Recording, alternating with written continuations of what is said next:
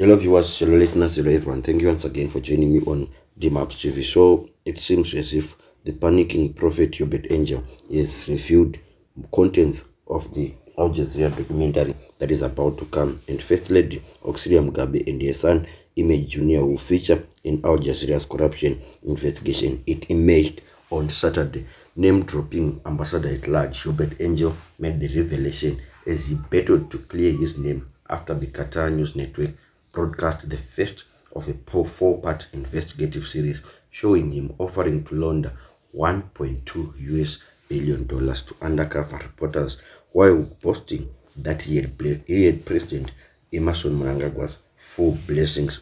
Through his office as presidential envoy and ambassador at large, the Underfire United Kingdom-based preacher and businessman released a lengthy statement desperately trying to preempt future programs by claiming Auxillia and Junior featured were in fact decoys, not them. So he's claiming that he had to use separate people as decoys, and that it is not Auxillia Mnangagwa and Emmerson Jr. who were actually speaking during those calls, but his own decoys. In the first episode of the documentary, an overly excited Angel is seen ringing and putting on speaker Henrietta Rushwaya in the presence of the undercover reporters, asking the controversial Zimbabwe Miners Federation boss to buttress his claims that smuggling volumes of gold was easy for them.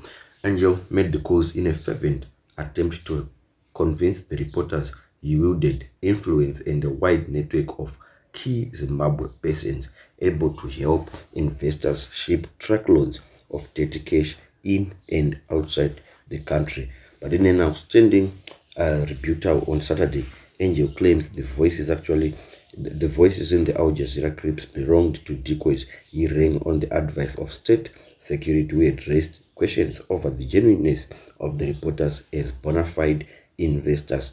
Angel says he also blocked a strange request by a misguided investors to meet Mnangagwa, saying it was not standard practice that every prospective investor should meet the president. By so doing, he inadvertently revealed the president's wife and son would feature in future episodes of the gripping documentary that has seized national attention.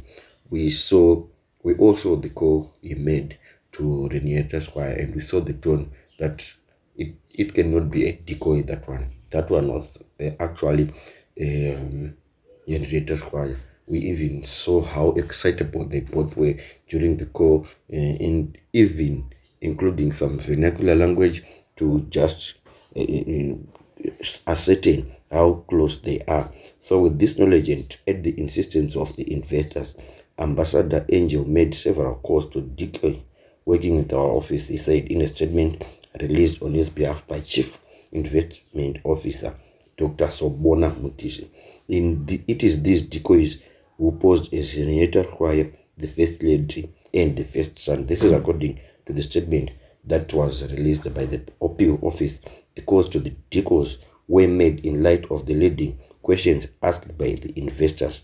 They kept pushing to have the first family in the discussion, especially the First Lady and the President. The best these people got are the audios from decoys.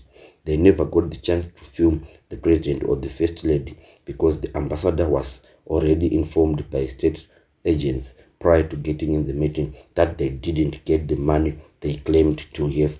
So just imagine, guys, you all saw the documentary, or most of you have seen the documentary.